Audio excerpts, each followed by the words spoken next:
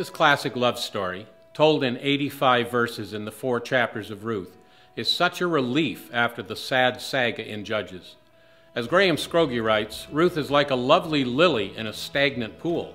Here, instead of unfaithfulness, is loyalty, and instead of immorality is purity. Here, instead of battlefields, are harvest fields, and instead of the warrior's shout is the gleaner's song. We see how God will bring blessing through the Jew to the Gentile, and then from the Gentile back to the Jews. This is God's great strategy discussed in Romans 11. What a plan! The story begins with a famine. Elimelech lives with his family in Bethlehem, which, ironically, means the house of bread. Elimelech, meaning my God is king, not submitting to God's discipline, takes his family down to Moab. Things don't get better for the family. Elimelech dies, then his 2 sons, but only after they had married 2 Moabite women. Not a bright start. Time passes. Then Naomi hears that the Lord has visited his people in giving them bread. It's time to go home. Her 2 daughters-in-law have a decision to make. Orpah wept, kissed Naomi, and turned back.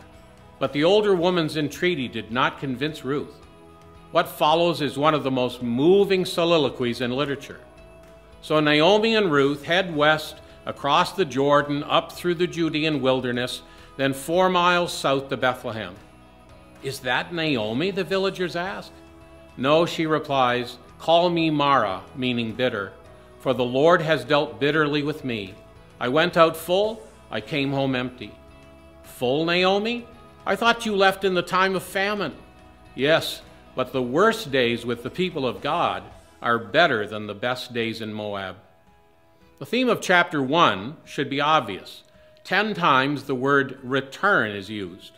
They arrived at the beginning of spring harvest when barley was being reaped. So in chapter 2, the scene is a field, not any field, but one belonging to the richest man around, a kinsman of Naomi named Boaz. He notices Ruth gleaning and inquires who she is. In a conversation with her, he says, a full reward be given you by the Lord God of Israel, under whose wings you have come for refuge. This is remarkable because a Moabite was not to be received into Israel to 10 generations. Where had Boaz learned such grace? Matthew chapter 1 verse 5 will be your clue. Chapter 3 provides a night scene at the threshing floor. There Ruth places herself under Boaz's skirt, the same word used for the wings of Jehovah, where she had come to trust. But there's a nearer kinsman. Like the law, however, he couldn't redeem or he would mar his own inheritance. So Boaz, before 12 witnesses, pays the price and takes Ruth as his wife. There's no limited redemption here.